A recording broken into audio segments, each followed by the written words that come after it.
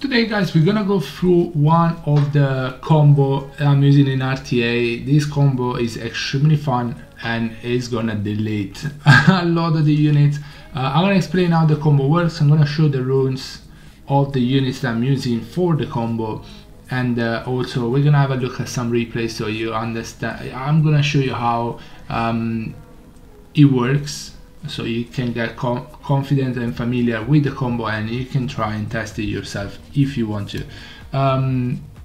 As always, if you have questions, ask in the comment below. Let's go for it.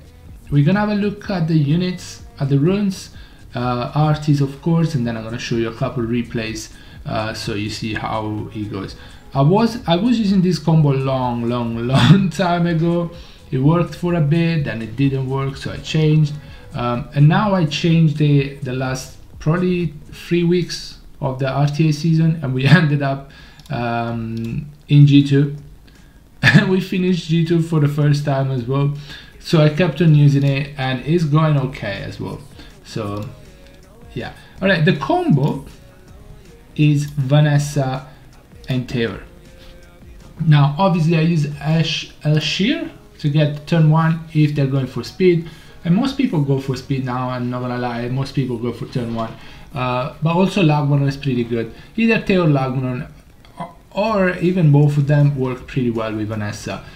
If you have Dark Monkey, I would suggest you use the Dark Monkey as well. If I had Dark Monkey, I definitely would use Dark Monkey in this team. I'll build Dark Monkey on Swift as fast as possible. So if the opponent is going, you know, for outspeeding you, they're off will, you can use skill 3 with the Dark Monkey. Which stuns and defense break as well. If they are on will, where's the monkey anyway? If they are on will, you can just use skill 2, which is the same skill 2 as Vanessa. You strip defense break, and then you know there is a squall going on right after. So that's how it works. Vanessa move, skill 2, strip defense break into squall from Taylor or Lagmaron. I usually use Taylor because then on turn 2 you actually have CC, which is really good. And if the CC land, guess what? You're taking another turn, Vanessa's defense breaking again, and Theo is squalling again. You can delete something else. Lagmaron works the same way, but the CC on Lagmaron skill 3 is way weaker than the skill 3 on Theo. So obviously Lagmaron has a lot higher base speed. It's a lot easier to build, to be honest with you, but Theo has a very good skill 3. So yeah, I wish Theo wouldn't awaken into crit rate because you don't really need it.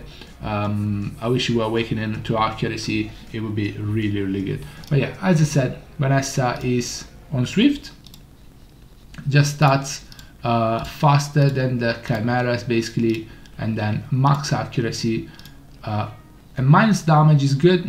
Max accuracy skill 2 is really important. Taylor is like this, is on Swift will and his speed, crit damage and attack, and then crit damage lines are pretty good, but also accuracy skill 3 is pretty good. You want as much accuracy as possible on skill 3. If you can get max accuracy, that would be ideal. If you can't, try to get as much as possible. I'm not gonna lie, at that point I would rather have accuracy skill 3 on the RT rather than crit damage lines. Speed proportional is not the best. I would say it's better to have crit damage line here. I'll try to change it actually, I forgot. But yeah, try to focus on accuracy, because if you do defense break with her and you have actually boosted and speed buff to that Asher, if you defense break, the tail is gonna kill. You don't really need. Obviously it's good to have crit damage lines, it's gonna hit harder, especially if she doesn't land the defense break, but otherwise yeah, I would focus, I would prioritize the accuracy.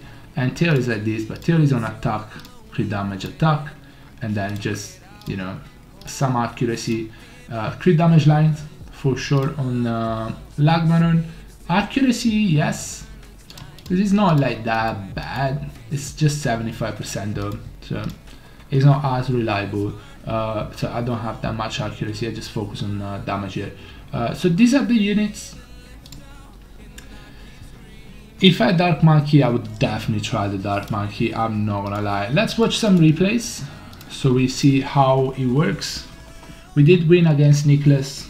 That's my second time I defeat Nicholas in Special League. I'm proud of it. So proud of it. So we banished Shizuka because we didn't have a really clear way to kill her. And then, yeah, Vanessa, does she land it? She does land it. And then Taylor is gonna squall for 50, almost 50, 51k on skill 2 squall, which is every other turn. Now, if you want to build Taylor on Violent, you can, but Taylor on Violent is a lot harder to build. You also need accuracy still, you need a lot of speed on Violent, and then if you don't outspeed the opponent, he's not gonna crit on skill 2. So very hard to build on Swift, on Violent, sorry, but if you want to, go for it. Obviously, if he procs here, and then I tableau, he has skill 2 again already, but Vanessa doesn't have defense break anyway, so Violent would be better for the skill 3, but yeah, I mean, up to you. And now Tableau does that, and I strip the Kinky, and guess what? I can CC pretty much everything with Tail. The only problem with this, against this team, was the Jameer.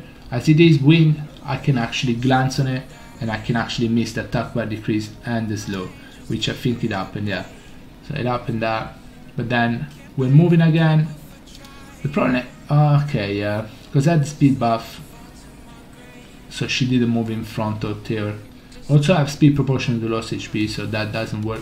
So I need to change that, but ideally it would have worked this way. She would have defense broken again, it would have killed something else again. I mean, I think it killed anyway, I didn't. But I guess the Kinky's heal blocked, so it's fine, and then does that, and it's pretty much over at this point. Tableau also stun, comes back with attack buff, but guess what? Abelio also proc, and so on, guys. But we won this. We managed to heal, bring back Mr. We heal block him again with Asher, so Abelio can't really heal him, and then we bring back the Tail eventually as well. Can be healed. And he's gonna die. There you go. And that's it. And then we have another replay here. I'm pretty sure that Theo didn't get banned here, but it works the same way. I rarely use Lagmaron because at that point I might as well just pick Sonya because she just ignored defense, especially after the last buff. I'd rather pick Sonya. But sometimes if there is too many wind units on the opponent side, I do pick Lagmaron, so I can still squall, and then a skill 3 can actually land. Skill 3 of Taylor, wait, 49k into into Oliver, and he's gone.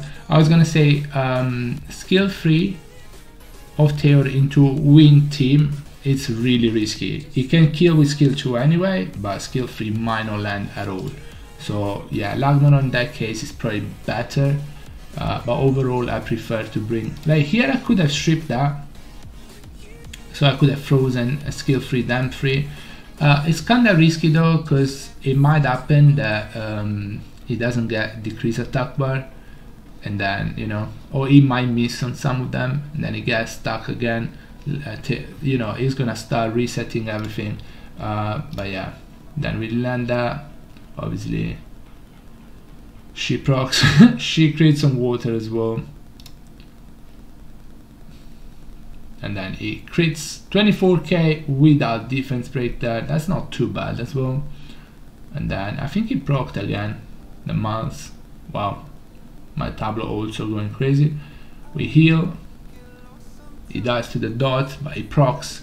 Like that thing, I don't understand why it's a thing. If you die, you can't proc, right? How do you proc if you just died? But hey, it is what it is. And then yeah, just skill 1 there, so we can skill 2 next turn. I mean, I don't think he even move anymore. Oh, he's playing. Okay, and we win. And last replay I wanted to show is, I think is this. Pretty sure it's this.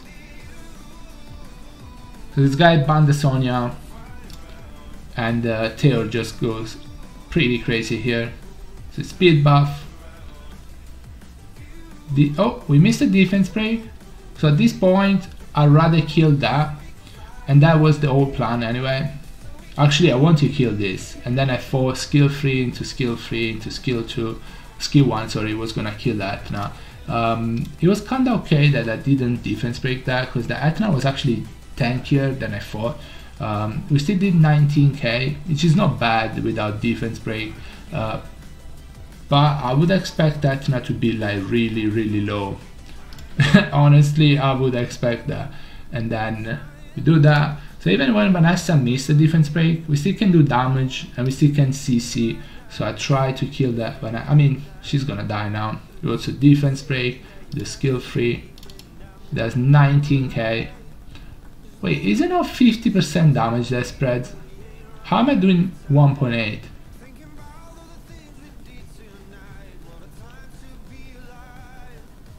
Either way, we landed the slow and the attack bar reduction here, but we missed both the attack bar, which is bad because it's gonna actually boost the Sagar. Obviously, it's gonna do that.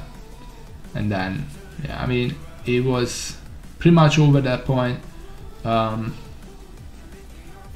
mean, it wasn't really over at that point, but we managed to actually win. And then we went for Sagar. He didn't even kill her, I'm surprised. And then Sagar dies, 36k, without speed buff though. That wasn't bad at all. Then Tyr comes back as well, we defense break that thing. We don't have skill 2 here, but I do have 51% crit rate, which on fire means is 66. So we did crit on skill 1. If you crit on skill 1, it does 17k, I mean with attack buff, so that the Rakuni died, and GG. Right guys, that's it for the video. If you have questions, ask in the comment below. I'll definitely answer, of course. But yeah guys, that's gonna be it for the video. Hope you enjoyed it, hope it helps, and yeah, I'll see you in the next one. Bye bye everybody, take care guys, stay safe, bye.